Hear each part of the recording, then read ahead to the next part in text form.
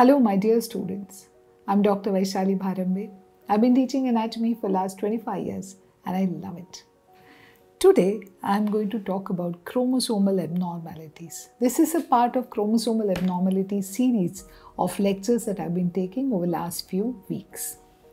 So question number 1, what is a chromosomal abnormality? So if there is a change in the number or in the structure or in the arrangement of any chromosome, then we call it a chromosomal abnormality. So, what are the types of abnormal chromosomes? Abnormal chromosomes can be structural, abnormal chromosomes can be numerical. When do I say it is structural? When a bit of chromosome is broken off. It is lost. It is attached here and there. Then the structure of the chromosome changes, in which case you call it a structural chromosomal abnormality. But if there is a change in the number, for example, the number is increased, such as trisomy 21, or the number is decreased, such as Turner syndrome, in that case you call it a numerical chromosomal abnormality. So I've already taken a series of lectures on structural chromosomal anomalies, the link for which is given in the description section. Today we're going to talk about Turner syndrome, which is a type of numerical chromosomal abnormality. Okay, so let's quickly see what we've understood. If there is a change in the shape of the chromosome, if a bit is lost, attached here or there, okay, then we call it structural chromosomal abnormality. But if the entire chromosome is increased in number or it is decreased in number of chromosomes is altered, then we call it a numerical chromosomal abnormality. One of the numerical chromosomal abnormalities that we know is Turner syndrome, which is what we're going to learn today. Okay? Right. So how are we going to cover this topic? One, I'm going to introduce you to the concept of numerical chromosomal abnormalities and how did they develop. It's very interesting. I hope you enjoy it as much as I do. And then, of course, I will talk about Turner's syndrome. Okay, so let's dive in. Okay? Again, ma'am, you brought horses, then chimpanzees and dogs on your screen again. Yes, I've got them because they have a place here. Every mammal, has their own set of chromosomes. For example, horses have 64, chimpanzees have 48, dogs have 78 chromosomes. Okay. Similarly, man has 46 chromosomes. The diploid number in man is 46. The haploid number, that is carried by a gamete, okay, one from the father, one from the mother, is 23. Any difference in these basic numbers can occur because of something called as the non-disjunction. Can you say it once? Non-disjunction, right? So this number that you are seeing as a constant, 46, is altered if there is something called non-disjunction happening in the parent. Okay, so let's see what is non-disjunction. Non-disjunction is a genetic event in which homologous chromosomes, that means chromosome pair of 1, pair of 2 or XY also are homologous chromosomes, or sister chromatids refuse to segregate into two daughter cells at the time of meiosis. Okay, or even mitosis, but meiosis is what we are talking about today. So if you have two chromosomes that don't segregate in meiosis or two chromatids that don't segregate in meiosis, then the condition is called non-disjunction. You must be thinking, ma'am, ye kuch jama nahi, didn't understand. Let's use images to understand. I always tell you, images speak way more than words. Come on. So here what you're seeing on the screen is the normal meiosis 1 and 2. Okay. So this cell that you're seeing is the normal cell that is going into gametogenesis. In meiosis 1, what should you want? You want the two chromosomes to go to each daughter cell. So yes, it happens. In meiosis 1, one of a pair goes to each of the daughter cells. Normal. Now the cell goes into meiosis 2. This time, if you recall, the chromosomes split in the center. One chromatid from each goes to the daughter cell. Accordingly, you can see one chromatid each has segregated into daughter cell. So as you can see, 4 normal haploid gametes are produced. Take a good look at this image because this is where the abnormalities are going to happen in the next slide. Okay, so parent cell, meiosis 1, meiosis 2, formation of normal haploid gametes.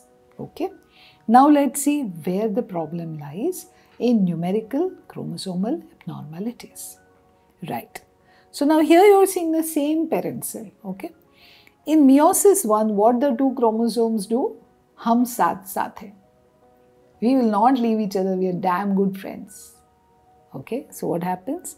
The two chromosomes of a pair go to the daughter cell together. They don't segregate at all. So one daughter cell has both the pairs and other daughter cell has none of the chromosomes at all. Right. Now when this cell, this abnormal cell goes into gametogenesis, what happens?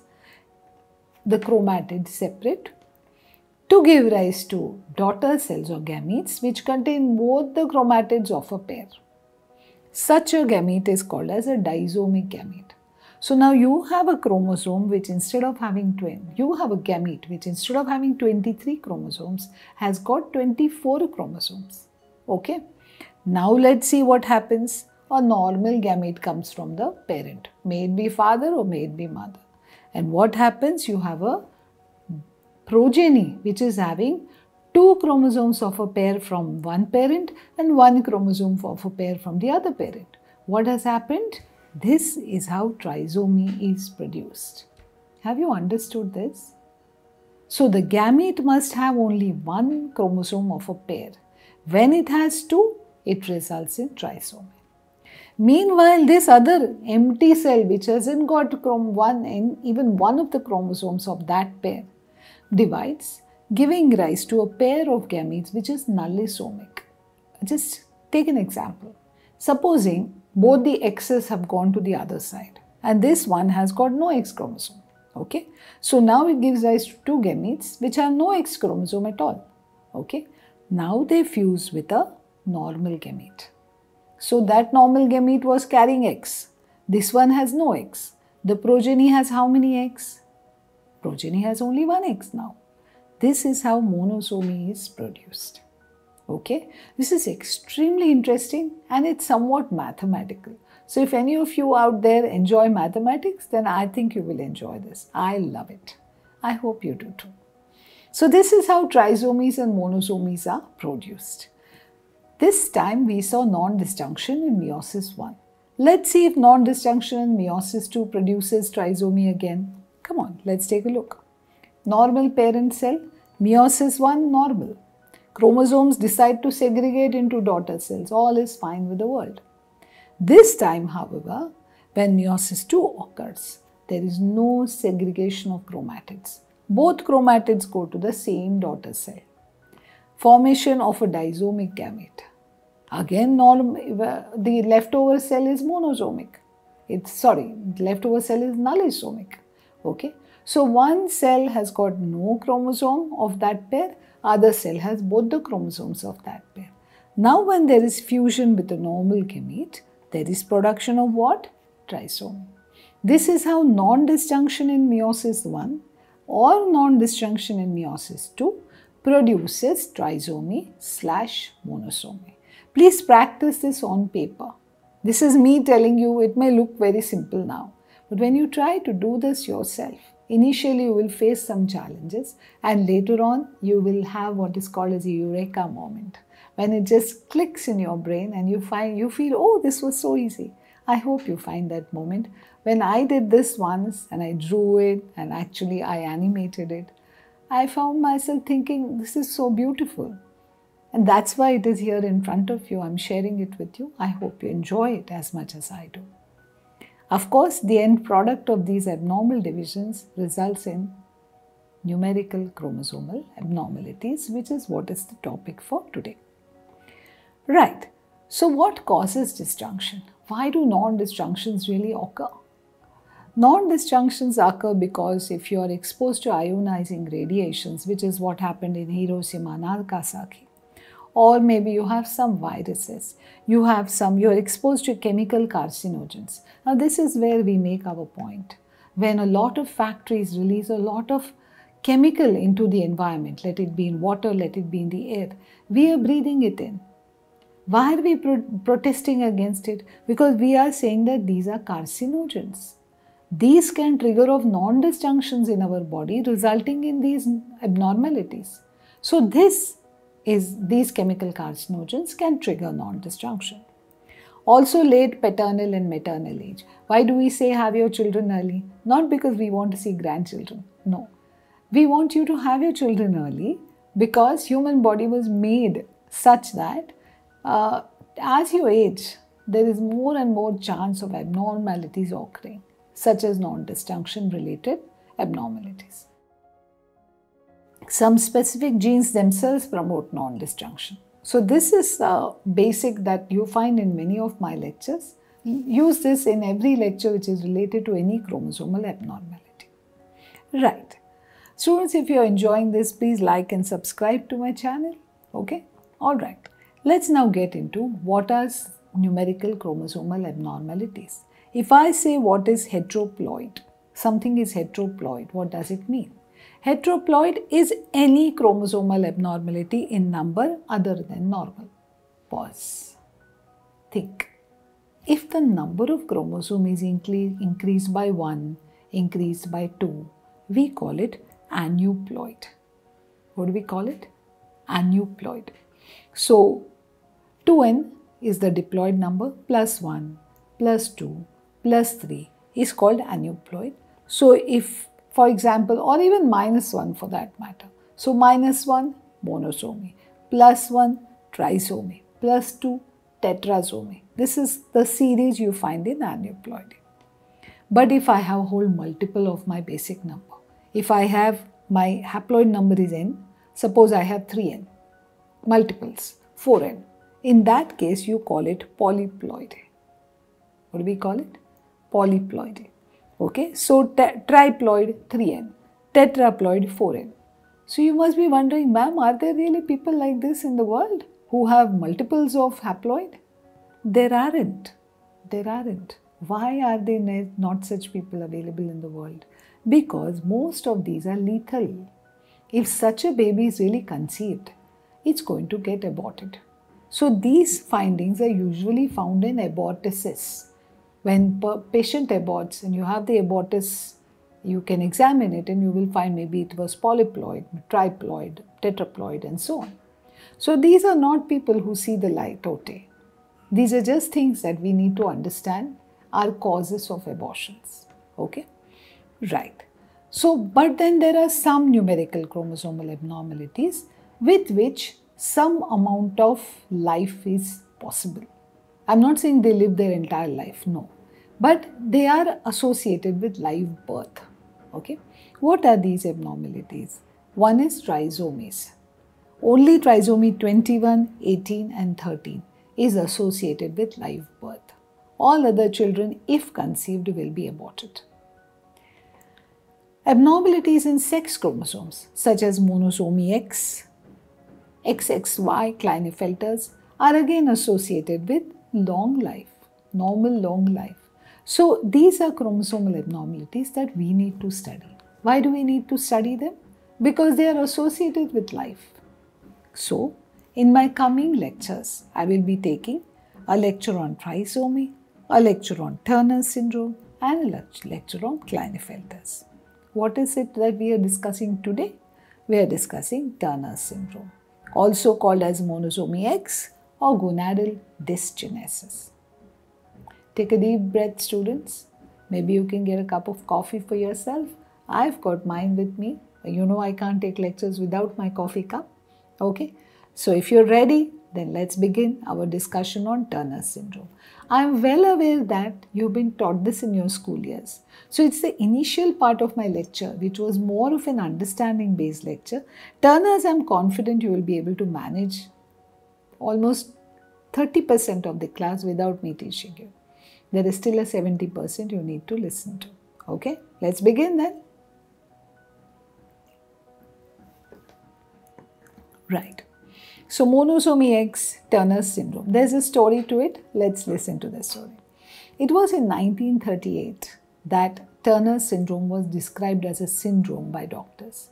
Were they aware of the chromosomal abnormality then? No, they were not.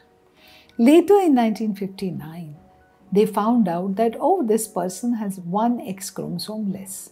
So, from 1938 to 1959, the syndrome was described, but the chromosomal abnormality was not. Right. So, now we write Turner syndrome as 45X. Incidence of live female infants is 1 in 2,500 to 3,000. But listen to this. But out of all chromosomal abnormalities leading to abortions, 1/5 of the cases are Turner's. So what do we understand? That Turner syndromes are very often conceived, but they are very often aborted. Very few of them actually are born alive. Okay, so this is a very commonly conceived abnormality, but very often aborted abnormality. Okay, right. Now there's a female here on your screen. There are a lot of symptoms given here. Am I going to read all that? No. All this jargon that I have given is for you to pause the video and study when you're giving your exams. Okay. Otherwise, I'm going to just teach you what is on the screen in this woman, because I don't believe in reading PPTs. I just dislike it intensely. How do I remember? So let's take a look. The first thing you will see is that this lady has got a short stature. Okay. Then she has a low hairline at the nape of the neck. Take a look at the image. She's got webbing of the neck. Let's first concentrate on the head neck region. Low hairline, webbing of the neck. She can also have epicanthal folds. What is epicanthal folds, students? Epicanthal folds is what we see in the Mongol race when there is a fold over the eye. She may also have high arched palate. She may have abnormal teeth. She will have visual difficulties. It is likely that she'll have a strabismus. She may even have hearing problems. Okay, related to the chest, what do you see? You see that she has a shield chest. She has a wide chest with broadly placed nipples. She's got coarctation of aorta very likely. Okay, so this is what we see. See, when you use an image, you use it for your own understanding. See the picture and try to see how much of it will help you to memorize. You can see low hairline in the neck. You can see webbing of the neck. You can see shield chest. You can see coarctation of aorta. What else does she have? Yeah, her IQ is quite normal. It isn't that she's got mental retardation. However, her female sexual characteristics are a little different. She's got poorly developed breasts. She's got juvenile external genitalia. She may have streak. She will have streak ovaries. She will not start her menses at all. She will have amenorrhea. Now this is something very important. Please remember this. We'll be discussing this later. She will have renal abnormalities such as horseshoe kidney and so on. Her skin will look slightly edematous, always puffy skin, okay? And she'll have a long, increased carrying angle, okay? I'm sure you know what's carrying angle. If you don't, then go back to SUPEX and study. Okay. So she'll also have something called as positive metacarpal sign, shortened digits of the 4th and the 5th finger, okay? Before I go to my next slide, have you noted that I have kept certain part of her body covered? Now there is a reason for it. Remember students, these are people who have come to you with an abnormality, but they are young individuals who are themselves suffering. We must be sensitive to their suffering. We cannot expose them and tell them that your patients, this is the way it is. No, they have every right to their dignity, even as a patient and even as an individual in society. So when you're using their images also, you must be careful about which part of their body you are exposing. And this is just a diagram, but this is a lesson I'm trying to pass on to you. In fact, be also careful while exposing their faces, because you may use certain part of them to teach something, but you cannot expose their identity. Basics, ethics of behavior, okay? Right. So question is, yes, she's a Turner's baby. When is she detected? Ma'am, can we prevent Turner syndrome? Okay, let's understand that.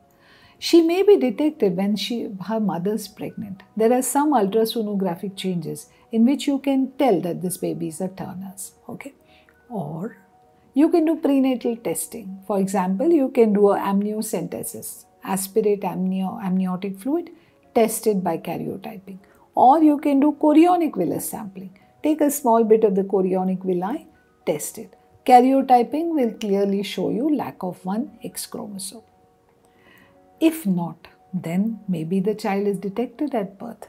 Maybe the child is detected in the childhood.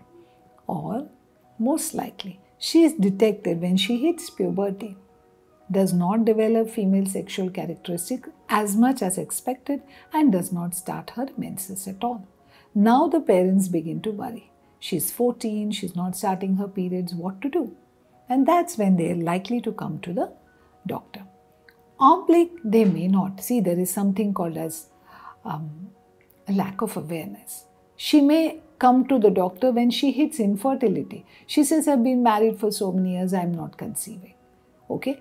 So infertility is also a positive or possible presenting symptom. So what tests will you do? You will do blood tests. You will see that she has got lesser estrogen and progesterone levels. You can do simple Buccal smear. I have taught you this when I did Barr body lecture with you. Just do a Buccal smear, test it under the microscope. If she is a normal female, she will show Barr body. If she is a Turner syndrome, she's got only one X. Can you inactivate that one X? No. So she'll have no Barr body. Very simple. Okay. So apply the formula nx minus 1, 1x minus 1 is equal to 0. Right. So what can we do for her, ma'am? She is having a chromosomal abnormality. It is an abnormality present in her every cell. What can we do for her? I'm glad you're asking this question. This is what she'll come to you with. She will say, I have got a genetic abnormality. What can you do for me? You're not going to be able to cure it, right? So what will you do for her? Let's take a look. Manage her associated conditions. She's going to have them. She's going to have thyroid problems. She's going to have blood pressure. Manage those problems.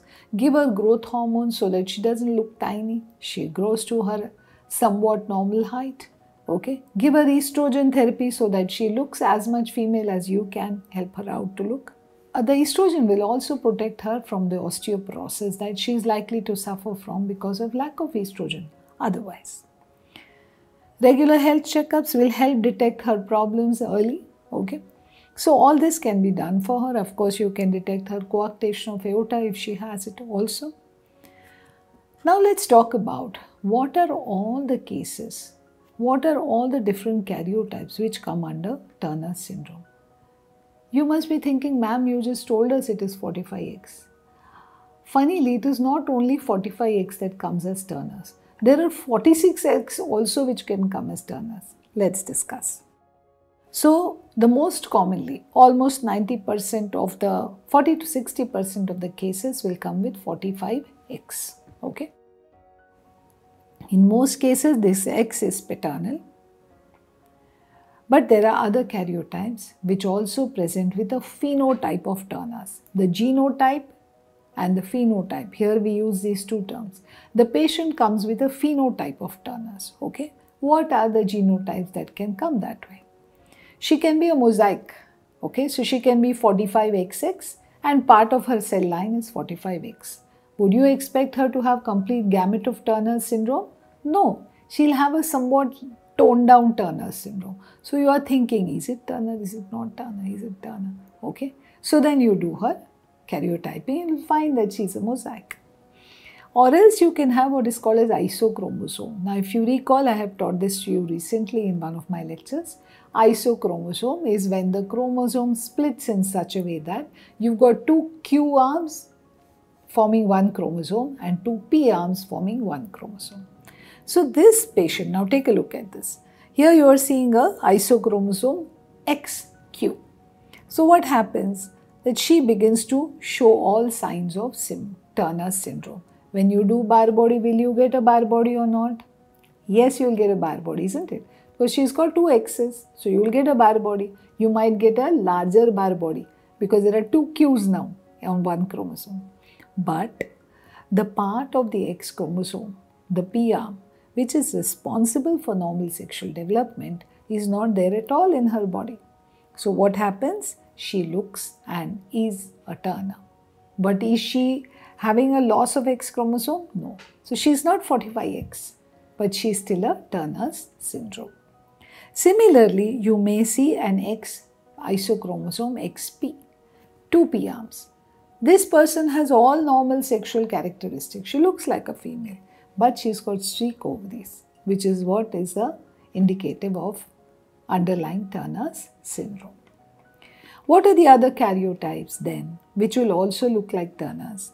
You can have deletions, like you can have a deletion of the P arm, you can have deletion of the Q arm, okay, of the X chromosome, of course. You can have ring X chromosome. You can have translocations of X chromosome. A bit of X is translocated on the other X. A bit of X is translocated on some other autosome.